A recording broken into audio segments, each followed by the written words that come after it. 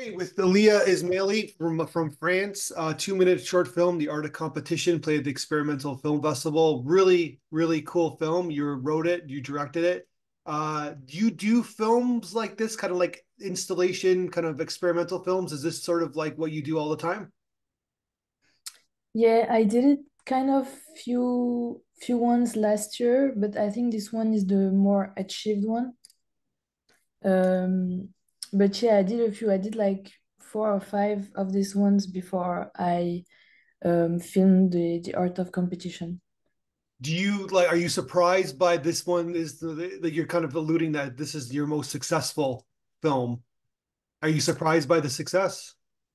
Yeah, because I didn't have any like fundings or money, so it was really like close family and friends gathering and doing things with passion. Yeah. And so when I updated everything in the festivals and stuff, I was kind of surprised of the good reviews that I had. Well, I think that you're tapping into an emotion that's very universal and common. I think that's why like it's the competition, two people and like what the pros and cons of it, right? Like Mm. the how could it could be destructive, but it also can be very inspiring for somebody, I guess, right? Yeah, and I wanted that the dance kind of was the answer of this question for the ones that watching it. And there is not really an answer to who's the best at both of them. Yeah. And also, I wanted to point that out. And so the let's talk about the sound design first because I love the intro. It's very poetic and it kind of like sets the stage. Did you Yeah. write that before, like before you started filming? Like, what was the process of the like you wrote? Did you write that kind of monologue before you started filming the scenes? Um, I think I wrote it like what I wanted, not the exact phrase. First of all, I love monologues in movies. Yeah. Uh, I love like the effect that you're kind of close to the people that are watching or close to the people that's doing the monologues, the voiceovers, Yeah. and yeah, I recorded with a friend in London, and my friend, one of my best friend, is a sound designer, so he's the one that kind of put a glitchy voice effect on the all the voiceover during Mhm. the first half of the movie. And yeah, I really like it too. No, it's a great that's why I wanted to talk about it first. It's a great sound design. It's like really it stands it sets your film apart from the other kind of experimental films because it has a there's a lot of artistry and uniqueness in the sound design. Yeah, yeah, yeah. And that's thanks to my friend that he did the first part of the video, the first music, the first soundtrack, and then the when it was about the dance, it's two of my other friends that composed the music. Oh wow. So there's a lot going on. Like and who did the voiceover? Yeah, it's three people that did the soundtracks, Yeah, and the voiceover, she's a friend that I met in London. she's great. Yeah. She really Yeah, like yeah, yeah. tells the story, right? Like yeah. Okay, so let's talk about the video then. So how did you like because there's all kinds of different kind of I'm assuming you shot certain parts and then kind of rejiggered things in the editing, I'm assuming. Yeah, I did also the editing. I like um to edit like to color grade and to edit my work, because for me it's like writing another story, you know. Yeah. And I wanted to work with the black and white, and that the black and white was very important and telling a story on its own in the story. And yeah. Yeah, and so yeah, it's really great. So you just kind of shot. certain moments and then like certain kind of like tell me about the shooting process then like yeah the two main actors I guess right and then you had a third one Yeah. and then where did you find the two main actors? So I knew one of them that was a dancer, and I already did a project with him that went very well. And I knew that the both of them, they're like best friends in life. Okay. So that was nice to set them as competitors in the movie, but in reality, they're like brothers. And so first, I listened to the soundtrack, and I was like, I want to do a dance, uh, like a dance movie, Yeah. just to dance, no, like not the debuts and the voiceover and stuff.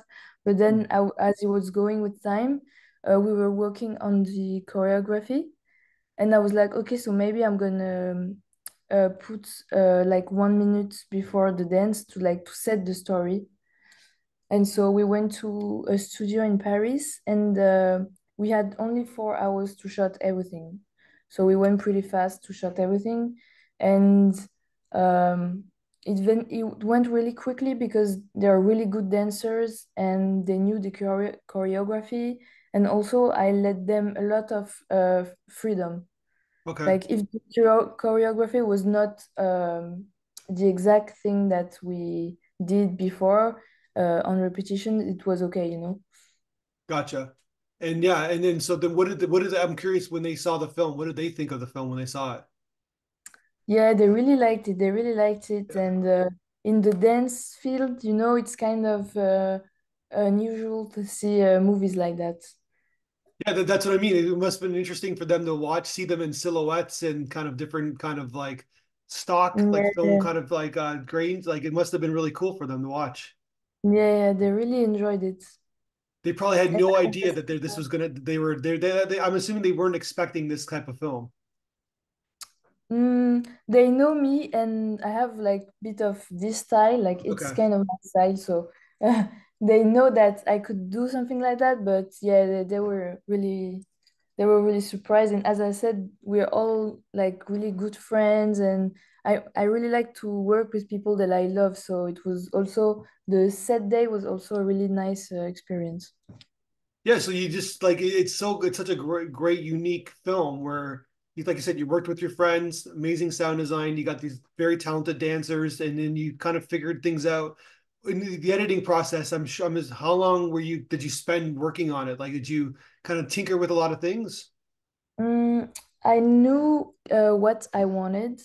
It was more about the color grading that I worked on the most, like to create the perfect shades of black and white. Yeah. But the editing was pretty fast because I kind of knew what I wanted at the first place. So could you I don't think you have to get too specific, but how do you do that? How did you do like what do you do? Is it Adobe that you're using? Yeah, I'm on Premiere Pro. Yeah. And also, even if sometimes I work on DaVinci for color grading, this time I worked with Premiere Pro. It worked well on me, so I did everything on Premiere. And did you teach yourself how to work that system? Yeah. I didn't went to any film school or stuff like that. I learned alone, YouTube tutorials. Yeah, there's all kinds of YouTube tutorials for that's the Yeah, amazing thing, right? Where people yeah, back in the day went to school for this, yeah, really. spent thousands of dollars, and now you just have to watch that. But it's so overwhelming though, Adobe that you can get like I guess pardon the repeated word, but you can get overwhelmed by the experience, I guess, right? Because there's so many things that you can play with. Yeah, I think that when you go first like to something like Adobe or DaVinci, you're like, there's too many like options. I don't know what to do. But once you get the hang, it's really nice and works really wonders. I know that now for the DaVinci, for me, I kind of have this feeling because you know I have my own like tricks for Premiere that Yeah, I can't do on DaVinci, but I'm learning you're on this. learning. Yeah. Yeah, Yeah, well, yeah. are you always working on a video? Is that where you're always kind of creating something? I'm also a photographer, Okay. so I do both. photo and videos. And so, how is this film doing? Like you saying, it's playing at a lot of festivals. Yeah, so I put it on many festivals, and I got selected at four. And yesterday I had my second, like this was my first prize, Okay. and now I had my second one, and so I'm waiting for the dates to come. Um, but yeah, far and far as it goes, it's working really well. So we sent you the audience feedback video from North American audience. What did you think of what they had to say about your film? It was my first time ever that I saw like people that I really don't know from across the globe, not my age, like talking about my art. So I was really like, I was very thrilled. And I loved how the message that I wanted to give, um, like this question mark about competitions, about the two guys fighting. Yeah. Um, I love how thanks to like the sound design and the color that I choose, they kind of like understood it. So, and I love how, yeah, they talked about the techniques of editing and the techniques of like sound designs because we worked a lot on them. So it was really nice. Yeah, no, and it's the perfect length. Like you didn't overdo it. You just basically like it's 2 minutes. It's perfect. It's like an installation where like it deserves like repeatedness. Like it needs to be. You need to watch it more than a few times to Yeah, really yeah, get its that essence, I guess, right? yeah, yeah, yeah. So what do you like after this festival run? What do you want to like? What do you do with these films? Like, do you put them on YouTube? Like, how do you kind of like how do you want to like show like because they're amazing films. Like, I'm curious like how you want to distribute them. Um, I don't know. I'm working on an exhibition in Paris. Okay. So during the exhibition, I want to like project all of my videos. That's for sure. And I think I'm gonna see. I really don't know. I'm not really into like it's very new to me, so I will see how I will put it. Like I put it on my socials, and it worked very well. Yeah. So I'm going to see how I can um like yeah share it again. Yeah. Well, you got a pretty you got a sizable following on your Instagram page, and so it's growing. I guess that's a good thing. And then because you got some great videos, and you're like I said, you're a photographer, and then you have your website as well. I guess right? People can go to your Yeah, yeah. website. We'll have a link on the podcast. Okay, very Yeah, cool. and then you can yeah. So you're just I guess you said you're just starting out. Yeah, yeah. It's been just like 2 or 3 years, so I'm a new I'm a new guy. I That's don't know how to amazing. say it. Do you have any goals, or are you just kind of working project to project? I have my dream is to make movies. Yeah. And I want to do another short movies, but maybe um, yeah, with more budget, like searching for fundings and stuff, and taking the time to do a one that I really like, so I can go again on festivals and stuff. Gotcha. Well, I think this is a really great experimental film. Like I see a lot of them, and I think this is one of the better ones of the year. So, and like I said, you're Wow. tapping into an emotion that's Mm. that people understand, right? And it started like basically not only is it a great sound design, which kind of it sets itself apart. Like you can watch, you can listen to the film, right? But then you got this amazing these amazing visuals as well. And like you said, you're not spending all this money. You're just you're just kind of using the art of the Adobe, right, to kind of create it. Yeah, that's what I'm most proud of is Yeah. that with like zero money almost we did that. So it also shows that when you're passionate about something, you don't need to have tons of money No. to do art. Like art is not about money. Yeah.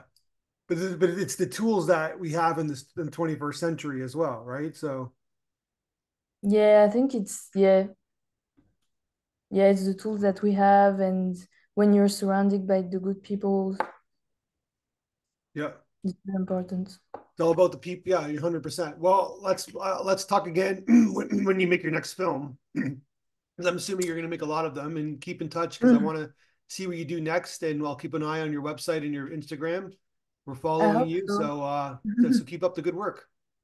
Yeah, I hope so. I don't know when I'm going to do it, but pretty soon, I guess. Pretty soon. All right, let's talk. We'll talk again when you make your next film. Yeah, thank you so much.